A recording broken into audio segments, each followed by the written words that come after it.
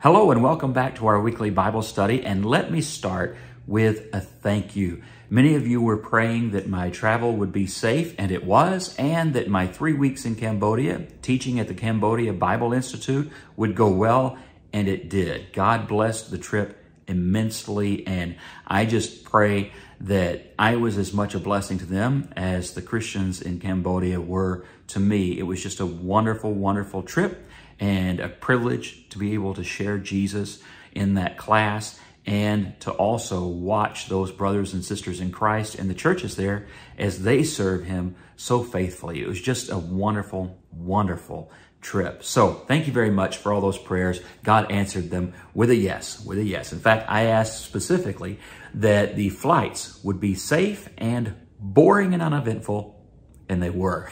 It's okay. 13 hours of boring on an airplane is boring, but a blessing, right? All right, now let's grab our Bibles and go to the Gospel of Mark, chapter 14, and we'll get into our study for this week.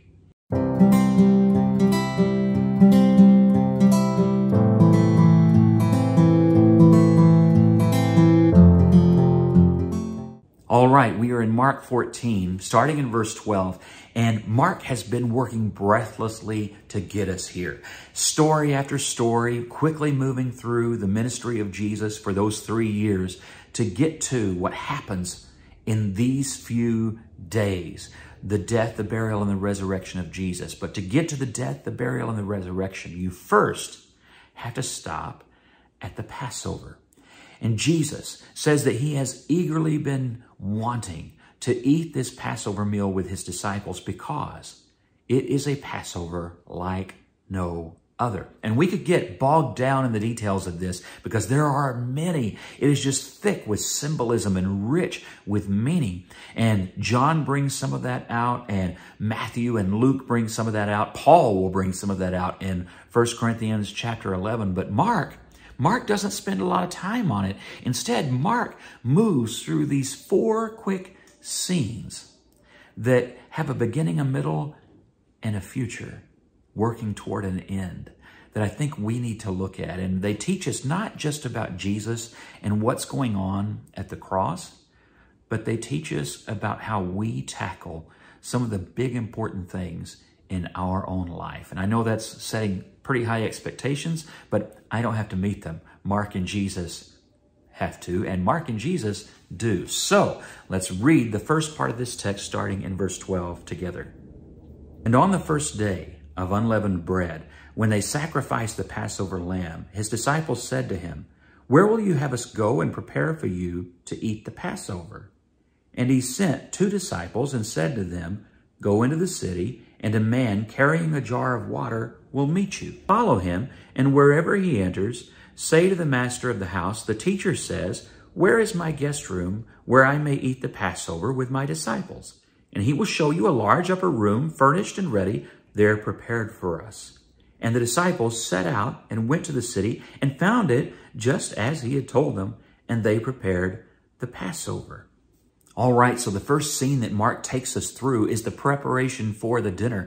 And he tells us this is all at the time of the Passover celebration and meal. That Passover being so rich with symbolism of God's deliverance of Israel from slavery in Egypt to what would eventually be the promised land, and that promise of that land in Jerusalem and Judea fulfilled. It was slavery to freedom, oppression to freedom. And this meal that they're eating, not just the Passover meal of the past, but the Passover meal that would become the Lord's Supper, has the same meaning. It is a celebration of our movement from slavery to sin and death to freedom in life in Christ. And Mark wants us to see all of this, but he doesn't spend a lot of time explaining it. He just ties it all together and helps us understand kind of the big picture of it, that this is what's going on and that all of it is tied together. Now, one of the fascinating things that he does is he tells us about the room, and he says, okay, it was time for the dinner, and Jesus goes to his disciples and says that, it's time for you to sit up. Seems like a really practical conversation, right? Who's going to get the paper plates? Who's going to get the cups? Who's going to get all this stuff? Like if you're preparing for a family reunion or a Christmas dinner or Thanksgiving, like is coming up very shortly. And so it's, divvying up responsibilities, right? Oh, that's not all that's going on. Instead, he tells us about this interesting little exchange. I want you to go into Jerusalem, and there will be a room that is prepared. And I want you to go and find a man who's going to be walking along, and he's going to have a water jar. You think at first, okay, well, maybe Jesus has gone out of town and he's made arrangements, or he's, nowadays we would reserve the room there at the Airbnb with our app, right? Maybe he's made these kinds of arrangements first century style. Except the details don't really line up with just he went into town and set this up. There's something else going on here. Mark is certain to give us itty-bitty details that tell us something bigger is happening. That this man, that Jesus knows, for example, that this man is going to be carrying a water jar. Okay, if Jesus said there's going to be a guy at the front desk waiting for you, well, anybody can arrange that. But when Jesus says, you're going to see a guy with a water jar, go up to him and talk to him about the room. Something else is happening here. And what's happening is the provision and providential nature of Christ. God provides. Just like Abraham on the mountain when he had followed God's instructions dealing with Isaac and the sacrifice there, and God stops it because God never intended him to actually have to go through with that, and instead provides a ram over in the thicket to be the sacrifice. We are seeing the same thing. Abraham then said, Jehovah Jireh, the Lord provides. And Jesus says, I want you to go into town. It's just like this little small provision, but it's a provision nonetheless, and it's done by providence. You're going to find a man. He's going to be carrying a jar of water, and you're going to say this to him, and he's going to say, well, yeah, I've got a room up there, and it's all going to fall into place as God's providence works. It's just a gentle reminder that Jesus is not just a man, but that Jesus is the Son of God, divine and providential. Now that's kind of important too, because we're dealing again with a meal that is going to be rich in Passover imagery. And through the Passover story, God is the provision. After they are delivered out of Egypt, you had the provision of manna every day so they had food to eat. After they complained about manna being boring, they have quail. And God provided that as well. And water from the rock when they were, before all of that, when they were thirsty. Over and over and over again, God had provided in big ways and small for every need they had. Their sandals, for example, did not wear out throughout their wandering in the desert. These were things that seem sometimes just logistical, like with footwear. But if you've ever had a pair of sandals, you know 40 years is not normal. This is a providential miracle of God. And the same thing is happening here. And it's small, but it's real. And it's meant to just set the stage for God is in control. The things that we're about to go through, understand God has it. And so in this first scene, he reminds them of the Passover meal and what has happened in the past and how God has provided. And then he shows them, and God is still providing. And that's going to be very important because of the scene that comes next. So now they are in the room and they are at the table and they have been celebrating that Passover and celebrating all of that imagery and the promise of God and setting the stage too for the fulfillment of the Passover promise that God would deliver God's people once and for all through the promised Messiah, who just happens to be sitting at the table with them. Let's read further. And when it was evening, he came with the 12. And as they were reclining at the table and eating, Jesus said, truly I say to you, one of you will betray me, one who is eating with me. And they began to be sorrowful and say to him, one after another, is it I? And he said to them, it is one of the 12, one who is dipping bread into the dish with me. For the Son of Man goes as it is written of him. But woe to the man by whom the Son of Man is betrayed. It would have been better for that man if he had not been born. So into the middle of this rich supper, we have a very cryptic and dark moment. We've looked at what was, that God has delivered his people, and he has continually delivered his people. That's part of the story of the Passover. God delivered and continues to deliver. But first, Jesus makes this unexpected stop into a scene of, but things are not all good. There is one here tonight, one who dips the bread with me. Such an intimate action, that is. Somebody who is not just eating and close to me, but so close, we share the same, in modern dinners, we share the same bowl of salsa at the table, okay? It's that sort of a thing. How close is that to you? Think about this. The next time you're at a Mexican restaurant and you're that close, maybe you're sharing a bowl of chips together, that intimate, that close. He says, one will betray me. And they know, betray him to his death. They look at each other and they say, well, who is this? And he tells them, the one who dips his bread with me. And we know from other accounts by the apostles that it was really pretty obvious. It really shouldn't have been much of a mystery, but their minds didn't go around to looking at everybody else and saying, who is it going to be? They all instead in shock go, well, not me. It's not me. Is it Jesus? And they get worried about the whole thing. And it describes their mood as sad. So you have sadness and you have shock. And they've gone from a meal of celebration to now a moment of fear and sadness and just ruined in a way. I think most of us at a dinner like this would we'd probably turn to the person next to and go, well, that was a downer. It just horrible. And they're wondering who this is going to be. And again, we know in the book of John that Jesus then says, this is John 13, I think around verse 26, 27, he then looks at Judas and says, what you do quickly. And Judas makes his exit and goes and makes his deal and sets up what is going to happen. Again, a reminder of God's providence, but also a reminder that God's providence is often having to work through a story also laced with the darkness of Satan's effort to undermine God's providence. Isn't that life? Life is full of times of remembrance of how God has done good. Life is full of times where we can look back and say, God really brought me through some horrible and tough things, like the Exodus for them, and maybe for you, the Exodus from things you've been through in your life, things you've encountered. And you want to celebrate those things.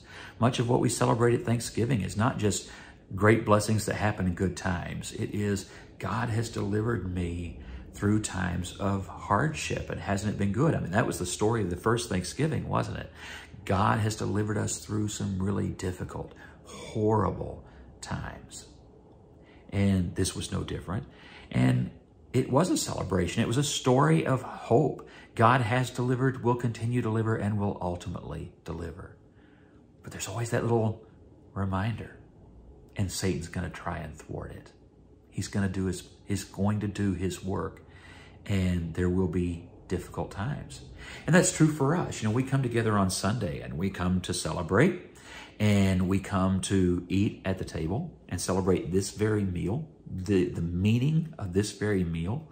And it is a mix of those things. And we know, we don't like to think about it, but we know that there will be days ahead in our lives where Satan is going to try some things.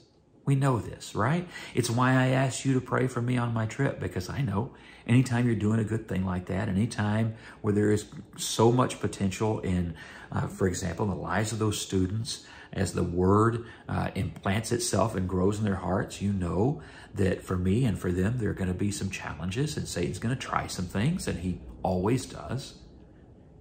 And this time is no different. Mark lets us know that. And he tells us Jesus is about to go through the darkest night of his time in the flesh, working for us, working for our redemption, and working for our freedom. And that brings us to the next scene, because the next scene is the why. Why do we bother?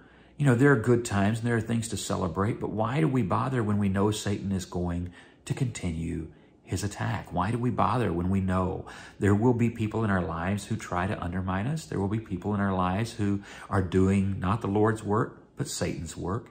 That there will be times of hardship and sorrow and loss. So why bother? You know, there are a lot of answers to that. And you know, one of them for me is Satan attacks you whether you trust the Lord or not. Satan attacks you whether or not you celebrate all the good things. I would rather, if Satan's going to attack, hold on to the celebrations. Hold on to the why of life. Hold on to the hope. Hold on to the future. Hold on to the eternity with Christ. Because if I'm going to have to go through mess anyway, I want to know that it has been worth it. And Jesus has that mindset in this night. Hebrews tells us in chapter 12 that it was because of the joy set before him that he endured what Judas is setting in motion as he leaves that room that night. Why did he go to the cross? Why did he go through all these things? Because it was worth it. Let me reword that. Because you are worth it. That's why. And why do we go ahead and tough through things? Because it's worth it. And he gave us a reminder every week of how worth it for him it is, and then how much it's worth for us. Let's continue our reading again. And as they were eating, he took bread, and after blessing it, broke it, and gave it to them and said, "Take, this is my body." We know other accounts add the phrase, "given for you." And he took a cup, and when he had given thanks, he gave it to them, and they all drank of it. And he said to them, "This is my blood of the covenant, which is poured out for many. Truly I say to you, I will not drink again of the fruit of the vine until that day when I drink it new in the kingdom of God." And when they had sung a hymn, they went out to the Mount of Olives. And this brings us to that third scene. Jesus institutes what we call the Lord's Supper, something we celebrate at our church every Sunday together as we remember what he has done. And he takes the bread, so rich in symbolism there in the Passover, the bread that was made unleavened because they didn't have time to let it rise. At the time of the Passover and the time of the Exodus, the idea was make your bread, eat your meal, and get ready because God's about to move. And it's that same imagery here. Here's the bread. It is my body given for you. The time is now. We're going to eat this, and then we're going to get moving. That's exactly what happens this night. It sets in motion the events of the cross and of the death and the burial and the resurrection of Jesus Christ for our hope and our redemption and our salvation.